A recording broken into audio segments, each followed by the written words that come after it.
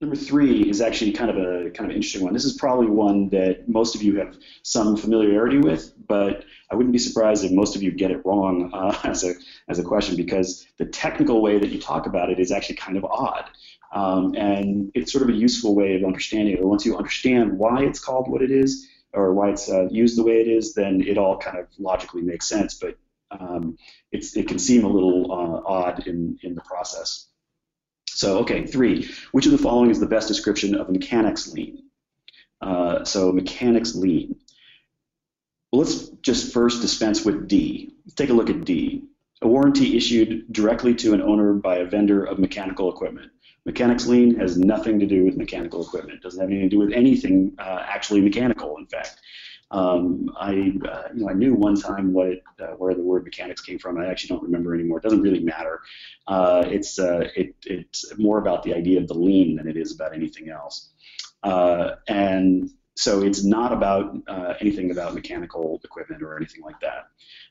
What a mechanics lien is, let's say you're a plumber and you've done $100,000 worth of work on a project, and the GC is pushing you to do more work, and you're saying, well, I need to get paid first. We're 100 grand in here, and the GC says, no, I'm not going to pay you, and so you stop working, and then the GC just goes and gets another plumber.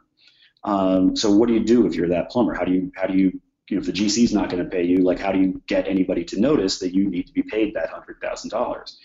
Well, what you're going to do is you're going to file a mechanics lien, and you're going to put that mechanics lien on the deed. You're going to go down to like the county courthouse or something like that, and you're going to put that lien onto the project, onto the site, onto the building, some form. It doesn't have to be a finished project. It doesn't have to be an actual building. It can be just a property, and you're essentially saying, wait, before anything else can happen, I am owed $100,000.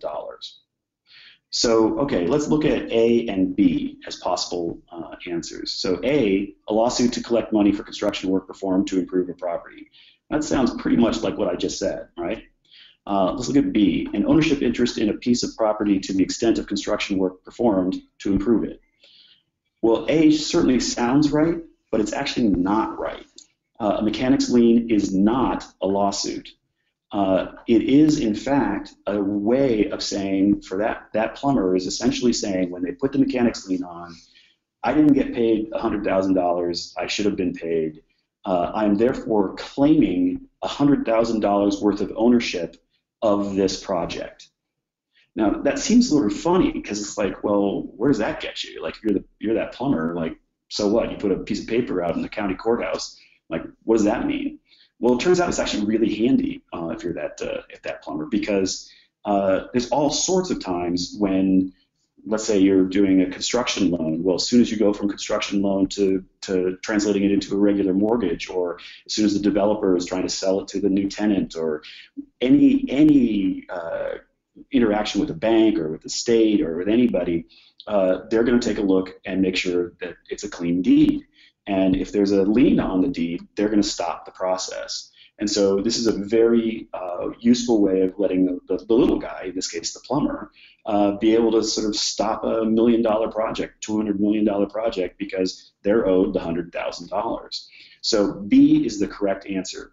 The mechanics lien is a way to claim ownership interest in a project to the extent of the work that you've done to improve it. And then, presumably, before anything can actually happen to that project, before it can get sold again, or go through any other sort of legal process, somebody has to clear the lien. So the owner is going to go back to the GC and say, "Hey, what the heck's going on here? You gotta clear this thing off." And then the GC is going to have to pay the contractor, the plumber, or maybe the GC runs away. But whatever, the plumber's got to get paid. So the owner then has to make a deal with the plumber. Somebody's got to find a way to make that work. So 3, the correct answer is B. Which Vanessa got right. Very good. Excellent job. So did Matt, and looks like Megan thought it was A. Yeah, A is a sort of totally reason. That's what almost everybody would answer if they haven't dealt with it before. But it actually is B. The thing you probably have dealt with a great deal is the waiver of lien, and that's when you ask to be paid, and the whoever the title company or the owner or whoever comes up and hands you a check, and with one hand they're handing you a check, and with the other hand you should be handing them a waiver of lien. And what you're essentially saying with the waiver of lien is, I am waiving my right to put a lien on your project for this amount of money because you've just handed me a check. So that allows them, so you get the check and you walk away with your check. If you didn't give them a waiver of lien, then you could then go put a mechanics lien on, and they would have no way of proving it. You'd have to wait for the check to clear, et cetera, et cetera. And so waivers of lien are sort of part of this process, and that's probably something you've run into before.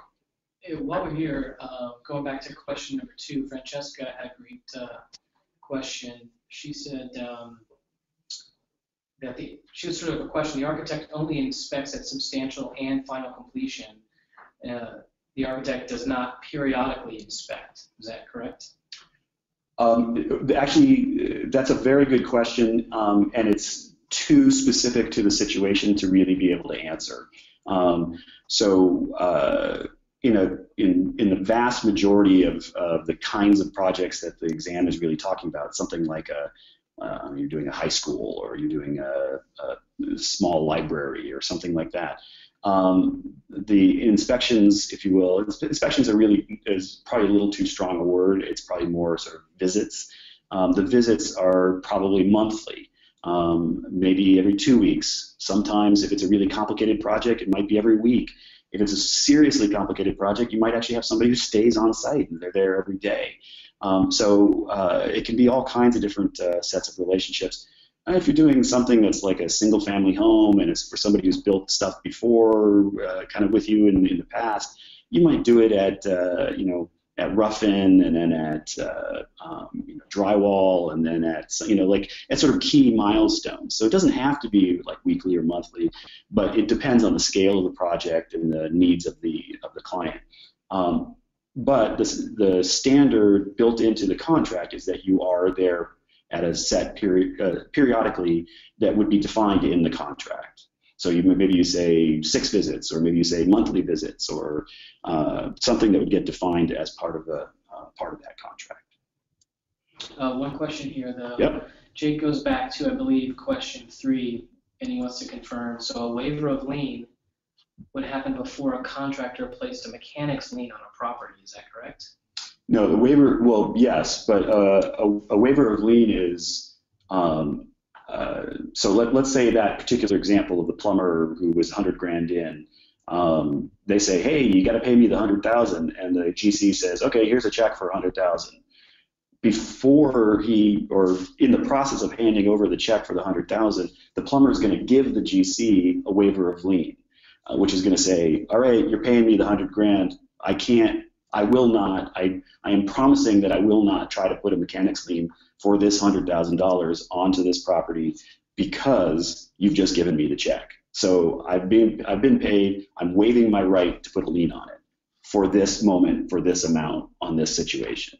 So that's a waiver of lien, and then you'll often also see a final waiver of lien, which is where you say, okay, yes, I've been paid all the way through everything, project's done, and I've been paid everything I was owed. So I'm giving you my final waiver of lien. Therefore, I will not put. I'm waiving my right to put a mechanics lien onto this project, and that's a way that everybody kind of keeps track and makes sure everybody's on target.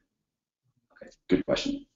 What you're essentially saying, if you're filing a mechanics lien, is I didn't get paid, so therefore I am claiming the ownership interest of the amount that I didn't get paid out of this property.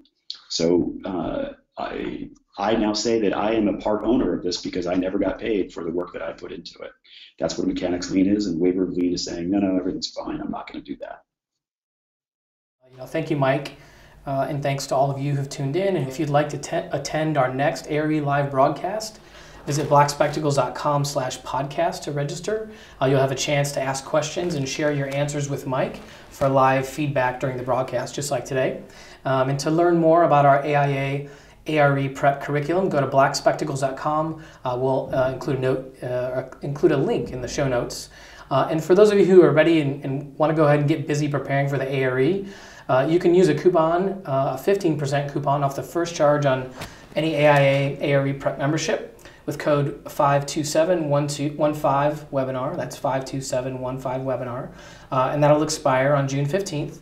And of course, if you're already an AIA member, you can visit aia.org/ARE prep to get a 30% discount for the entire duration of your AIA ARE prep membership, not just the first charge. And that also expires on June 15th. And finally, please leave a comment below the video to let us know what you think and share any suggestions that you may have. I promise we'll read every word that you write and use them to tune our next episodes. So thanks for watching.